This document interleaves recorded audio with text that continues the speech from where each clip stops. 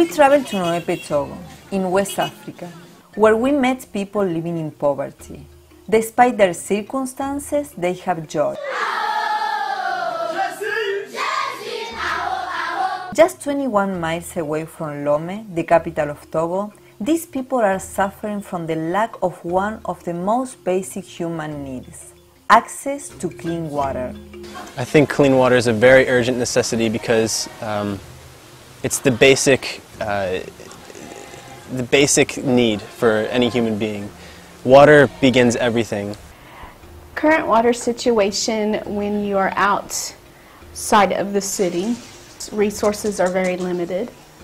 A lot of people here either go to like a pond or like a very small lake. You know, these people are poor here.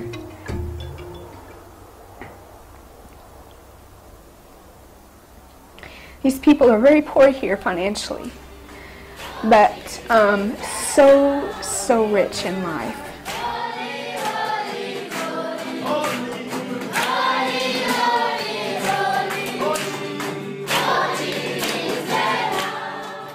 Kids with diarrhea, people with diarrhea, that's the biggest problem with the water.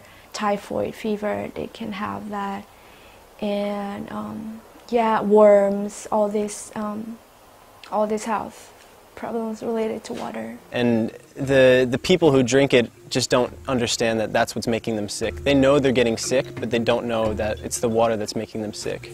During our visit, we worked with Justice Water Ministry and built a rain catchment tank. It took us only 1 week and about $300 to provide clean water to many people.